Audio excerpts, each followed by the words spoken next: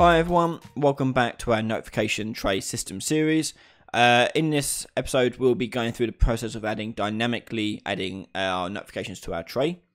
In the last episode we just set up the UI setup, nothing extra special going on there, just setting up what it's going to look like. So back to the nitty gritty of this. So on the notification tray we need to set up the ability to add notifications.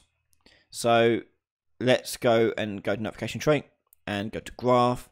And on the functions here, we're going to go and add notification. And let's say add notification, we have a input on here. Let's go add new input. And this one we're going to say some text. Okay, so text to show. Now you could have images, you could have data of all different types thrown to this. So if you're doing item pickups, for example, this could show the item thumbnail, the item description, item name, the amount, whatever it may be, you can show it on here. As long as you put an input in here, you can display it on your notification itself. But we're just doing something very basic. We should make it so it's in text. So I'm going to change it from Boolean to text, and there you go. It's now an input here. So on notifications here, we're going to add that notification to the system. So let's go into notification UI and click on the text. And the text is the thing that's going to be changing. So tick is variable on the text and name it something more appropriate. So I've called my notification text. At least I would if I could spell it correctly. There we go. And I'm going to go and click compile. Next, we're going to go into the graph. And on the event pre-construct, we're going to drag notification text out and choose get. And we're going to add a new variable on here. And it's going to be text to show, and that'll be a type text.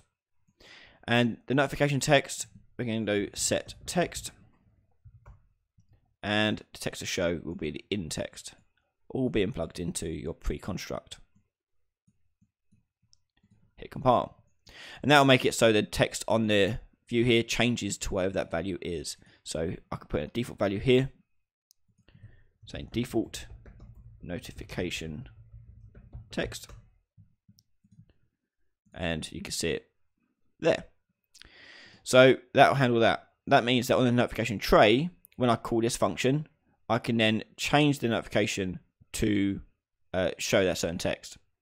To be able to do that though, the variable we set up here, text to show, needs to be editable and exposed on spawn. So tick those two boxes and click compile, and that will allow us to do the create widget and then choose the notification and see that input appear here, and text to show will be plugged into that.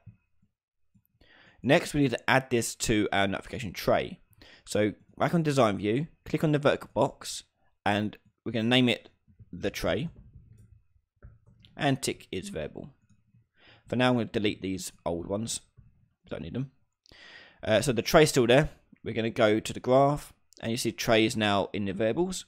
Drag this out and do add child to vertical box,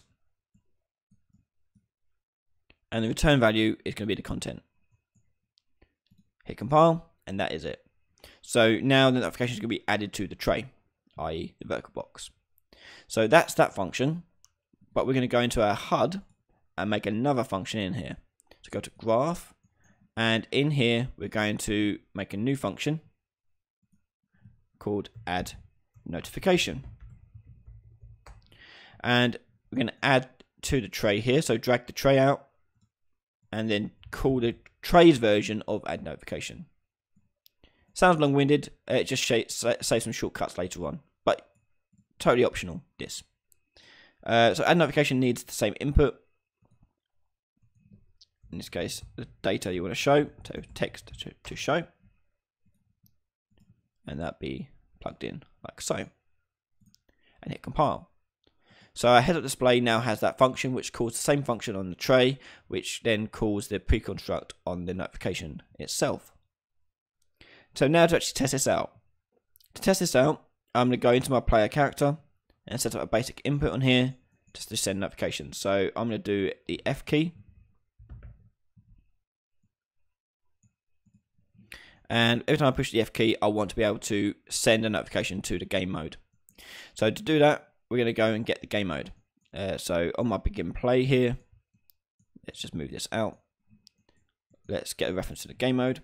So get to game mode. Cast to first person game mode. And store it as a reference. I promote it to variable. And I'll call it my game mode. And then when I push the F key, we drag that variable out of my game mode.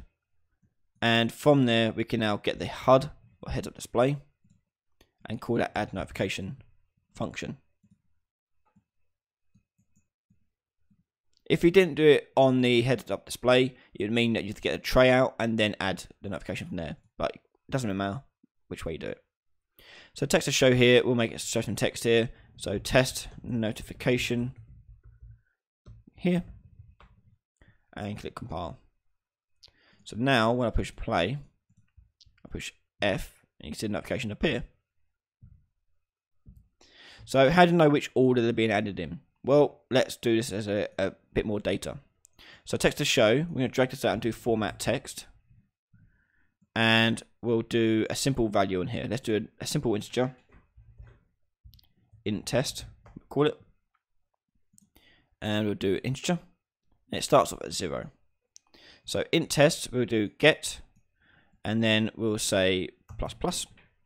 So it increments it. And plug it into add notification. On the format text here, we're just going to drag in the integer as a parameter here. So notification : open curly bracket, int close curly bracket. We can now drag that as a parameter to the format text. I've got a video on how format text works. If you look at my channel, you'll find a snack size video of how format text works. Hit compile. So every time I click the F key, the int test will increment by 1. So it will grow by 1, and it will show that in the text. So it will put the text into it, the number into the text. So push play, hit F, and you can see notification 1, 2, 3, 4, 5. So it goes on and on. And there you have it. And there you got it in-game adding notification. So you just drag that add notification to whatever you want to add a notification to, be it pick up items, killing enemies, whatever it may be. In the next episode, we'll do it so these things will also dynamically disappear and remove themselves from that tray.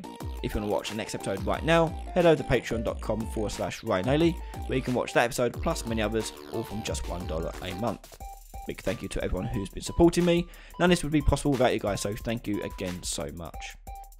If you have not yet subscribed to the channel, make sure you hit that subscribe button, and I'll see you all next time. Bye bye.